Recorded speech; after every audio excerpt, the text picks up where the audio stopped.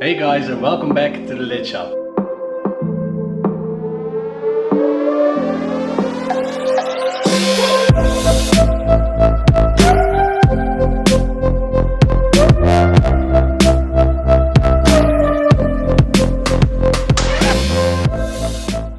So this is me from the past because I need to make the block ready to take it to the machine shop so they can measure it really precisely and make it ready by resurfacing it and maybe even drill it to the first oversize, but I hope we can stay standard size. And I'm doing that now because I need to know which pistons I need to order and other parts I may need to make the block really clean.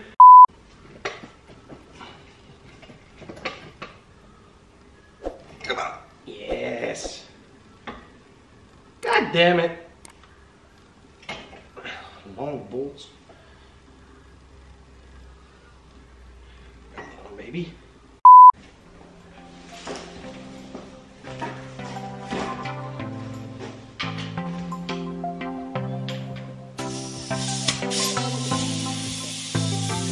Let's take it out. Here we go. Last piece of the 1JZ.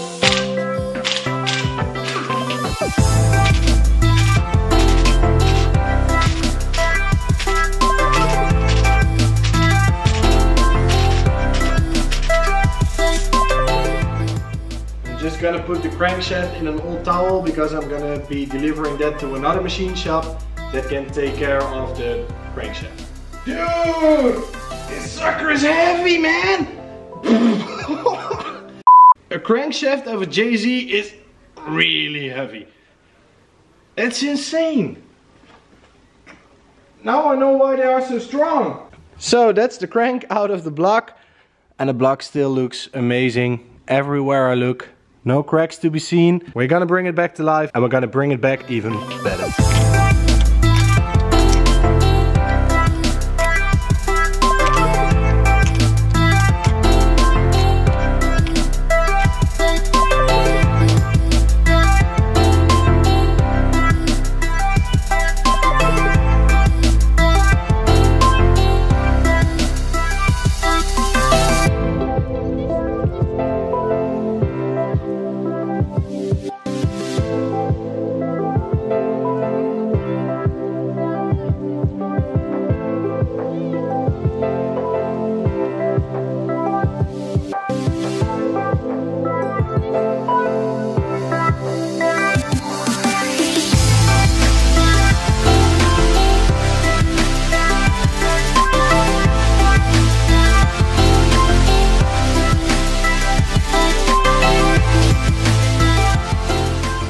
Today is gonna be an exciting day because I'm finally gonna start building my 1JZ for the S13, and I'm doing that at work because we got all the tools, all the things that I need, we got it here. And it's a clean room and not my shop because that's nowhere near being clean. So that's why we're doing it in here, and I can focus way better on building the engine right. So I'm gonna start with measuring the cylinders, and then I'm gonna measure the pistons, measure the clearance that it has, and then we're gonna start gapping the piston rings so that the clearance on the piston rings is right and we don't have too much blow by or anything like that, and that the compression is good. So that's step 2, and I think that's all we're getting done today. So I'm gonna get started and I'll give you guys updates in between, but yeah, it's gonna take a long time. 7 hours later. Alright, the piston rings are done, and I also measured the block. I can't measure the pistons yet. Well, I can measure them, but I also want to weigh them so that I can balance the weight better for high RPM. But the rings are done, and I only made this one. I still need to write that one down, don't look over there. But I made this one a little bit too big, but I think it will be okay, so I'm just gonna run it because it's still in spec, kinda. But it's gonna be okay, I'm gonna run it. Alright, next up is the head. I'm gonna reassemble it, and the machine shop already started it, but they broke a few of the stem seals. So I just grabbed a new one out of the shelf because we have them in stock. So change the seals and then put on the springs, retainers, everything new. So we got a new built head.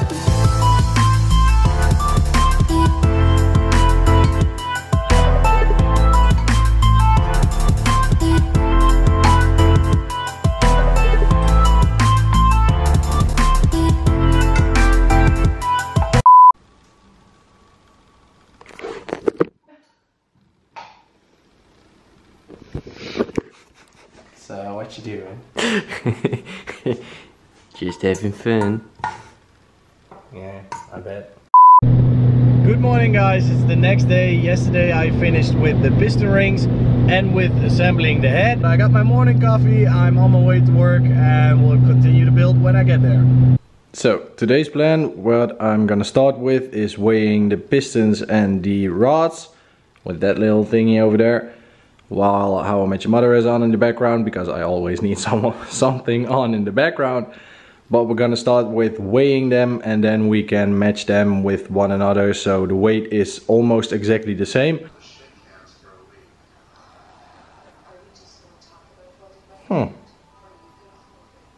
Stop that.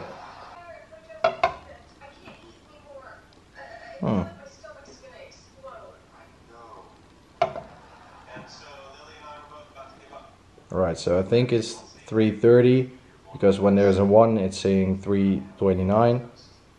That doesn't make any sense.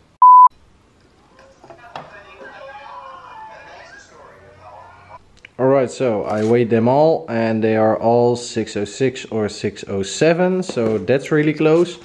And the pistons were 328 or 329. We got two that are a gram heavier and the other ones are exactly the same. And we got two that are lighter, I guess. That was a 7, 7, 7. Please be a 7. 7. And then we got a 6 and a 6. So we got two 6s for the 29s and the rest have 7s for the 28s. So it's exactly in balance and that's really nice. And I'm really happy because that makes my job way easier of balancing the engine and making sure that the weight is distributed right. So yeah, it's a good start. Now let's put them together, put the rings in. And I think even put the engine together today. That would be cool. Because I already did the head yesterday. I didn't film a lot because I wanted to focus. But yeah, the head looks amazing. It's all clean and new. We got new valves in there. I'm gonna take the foil off in a minute, but we got all new valves. We got beehive springs, we got new retainers, we got billet keepers. So we just need the lifters from another engine over there. We'll see which one it's gonna be. But if we got the lifters, then the head can go on when the block is assembled and then it's going fast. So yeah, I'm excited. Alright, first one is assembled and it was a little bit of a hassle to get the clips in, but I managed to get them in and I may have used a little bit too much of assembly lube, but I don't think there is a thing as too much assembly lube, so I'm just using a lot to be sure that it's all nice and coated in some lubricant. They are all put together and I measured the rod bearings and it's looking good. Crank is still the OEM size, so the clearance is exactly right and that's good to know. So now we can order the thrust bearings and then next weekend I can put it together. Alright, we're back. It's a week later and I'm gonna continue on building the engine and I hope to be done today because we have 26 days to finish the car and that's including the engine. So I hope to finish it today so we can put it in the car and then we can go to the tuner, go tune it. Hope it doesn't die, hope it works, hope I did my job right. But yeah, that's what I'm gonna do and I'm taking you guys along as always. So let's get started on building this engine. Alright, so I got the bearings in the block and I put the oil squirters back. So the underside of the pistons get enough oil for cooling and even more lubrication. And over here I got the bearings in the main caps. So now I can put the ARP studs back because I took them out for cleaning. And then I think we can install the crankshaft. It's plastic gauge time. And I used the measuring tool on the bearings for the rods and I measured the cranks, so those are good. Don't have to measure that one. But I don't think that measuring the main caps is gonna be easy because, well, measuring this one or measuring the last one, it's gonna be a hassle, so I'm not gonna do that. And you also got these crevices for oil. And I think that the measuring tool can get stuck in there and then maybe it fucks up the alignment or anything, I don't know. I'm gonna use plastic gauge because that's what everybody does and it is, you can trust it, if you do it right. So I'm just gonna cut off some pieces and then we're gonna lay the crank in there without any oil. Then we're gonna torque it to spec and see what the plastic gauge says, and if it's in spec, gonna install the crank and see if we can turn it freely with some assembly loop, of course. And then when that's good, we can install the pistons and then we're going. Then it's going fast and then we can finish the engine today, I hope. So yeah, let's plastic gauge. Right, time to put the crank in. Please don't drop it. Please don't scratch it. Please just don't be my typical self. So now we're gonna put a strip of plastic gauge there, there, there, there, there, there, and the last one over there. Then we're gonna torque the main caps to spec so it's in its normal position. Not turn the crankshaft because there's not oil in there or anything and I don't want to scratch it. But you need to use the plastic gauge without any oil because otherwise your clearance is not reading right because you already got oil in there. So it needs to be a dry fit. And then torque to spec, take it off, measure and hope it's good. So I torqued the main caps and took them back off, and as you can see the plastic gauge did its job. We got some nice little stripes on there, and now we can measure with the packaging what the clearance is.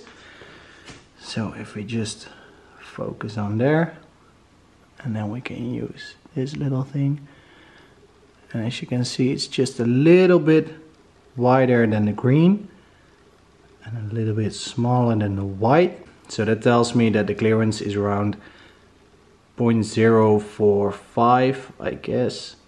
And 0.45 is exactly what we want. So now I'm gonna check the rest, but it's looking good and I'm happy with that. So I'll see you guys in a second. I cleaned off all the plastic gauge stuff from the crank, from the main caps. I feel confident, so let's use the ultra slick assembly lube, and then we're just gonna lube it up.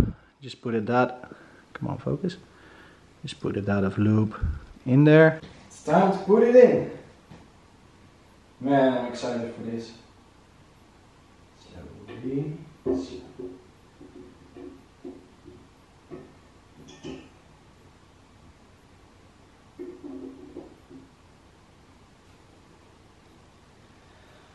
Oh, so excited.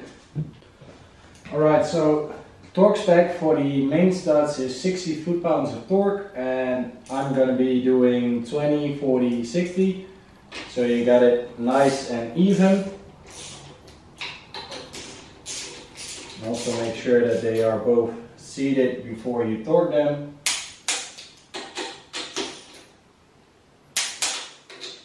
And you can also see if the lube is doing its job. If the nut is moving quite easily all the way to torque, then you know that the lube is doing their job and it's not getting any friction on the washer or the main cap.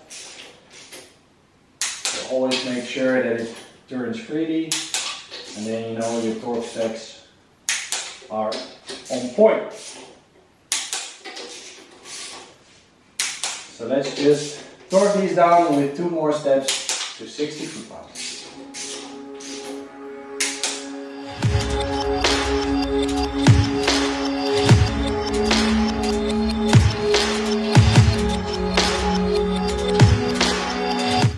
Try to do it in one fluid motion and make sure to not stop moving.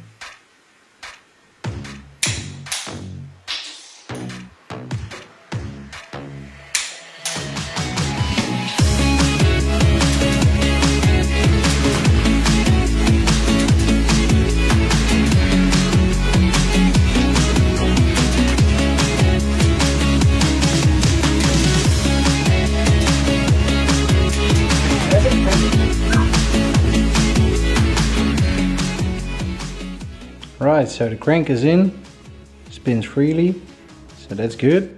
Now we can put in the pistons.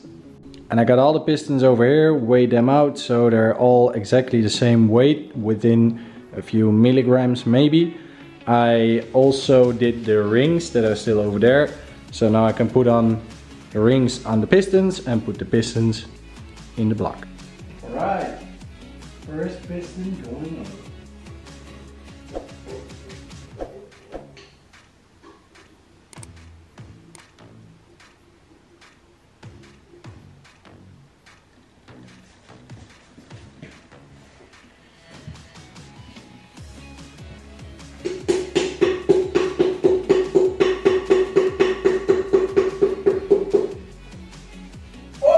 Yeah!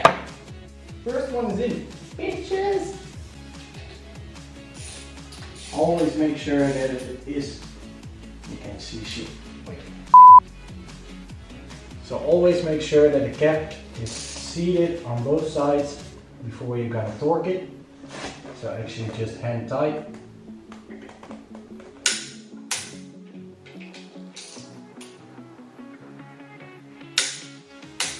And the first one is on. Yeah.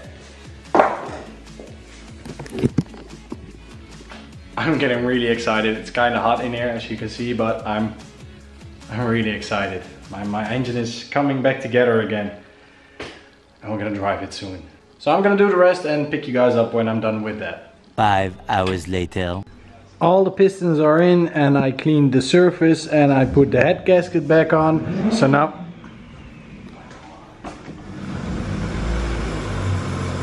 Could you be quiet, please?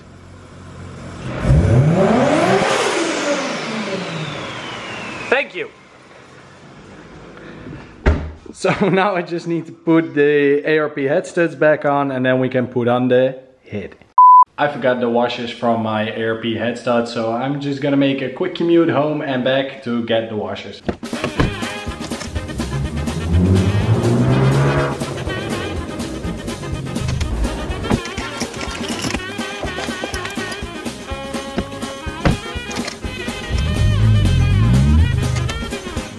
And we're back with the washers. Finally, it's time to put the head on. So I cleaned all surfaces. The washers of the ARP head studs are already in the head because otherwise you cannot get them in anymore. Now it's just aiming it right, which is always harder than it should be. And then it slides right on. Yeah! Right, time to torque this baby. I already did 2 sequences. First one was 30 foot-pounds, the second one was 65. And now I'm going to 100 foot-pounds, that is what ARP recommends. So we're just gonna follow the sequence of tightening it from the middle to the outside. I got it here on my phone, so yeah, let's torque this bitch.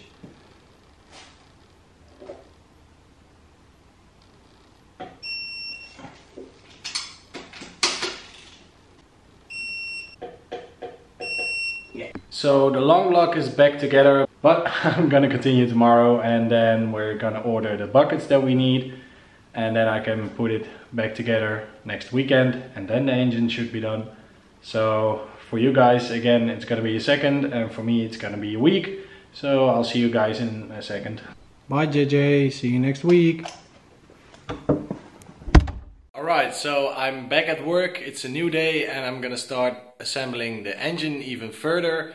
And the head is back on, the camshafts are in, and we need to take the head back off after I put it on last Sunday, because my valve clearance wasn't right. So I need to bring it back to the machine shop, and luckily they came through and they did it in one day. They cut the valves, they cut the head so that the valves sit in the head further and the valve clearance is correct. Then we could measure it, and I ordered 24 new solid lifters from Toyota. So I got solid lifters, no shims that can pop out, and my valve clearance is perfect on every one of them. So now it's just time to assemble the engine, put the timing belt on, all that. And the reason why this is looking a little different is because I forgot my camera at home, so I'm just filming with my phone right now. But I want to capture the little process I'm gonna make today, because I'm gonna take the engine home today, but not before I put on the oil pump, put on the timing belt, put on the oil pans. So when that's done, we're gonna take it home. And then I got my camera again. We can do some B-roll of the engine or something like that. But for now, I'm gonna be putting it back together and I'll see you guys in a little bit.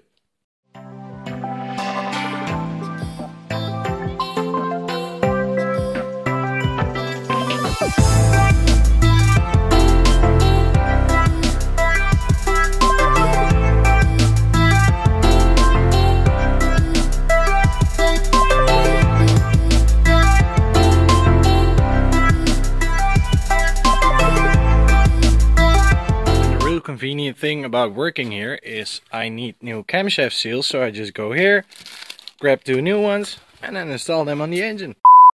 And the engine is mostly back together. I still need to paint the valve covers, but the AN bungs for the catch can are welded in, so just paint them, put them on. Intake, I got a new one, so that's bolt on. Oil filter I got at home, so that's the little heat exchanger that's going back on. I got the pan on and the lower pan. I even welded a bung in there for the oil temp, so I got oil pressure from here and oil temp from there. And now we can put on the exhaust manifold and then make the oil feed from here to the top of the turbo and then a hard line return into that one.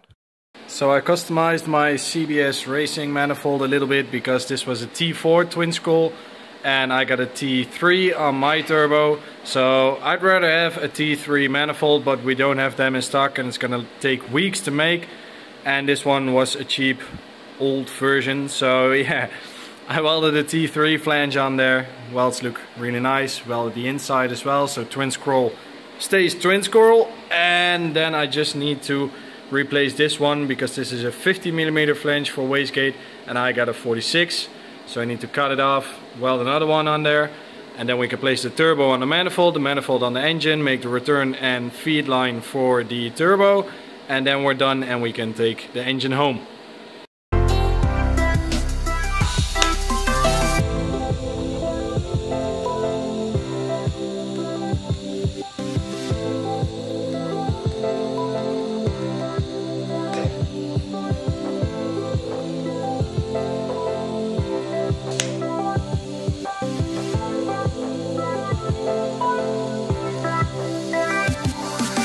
And just like that, I got my oil return for the turbo and it's gonna hook up on the little tube over there on the block to drain it all back into the pan.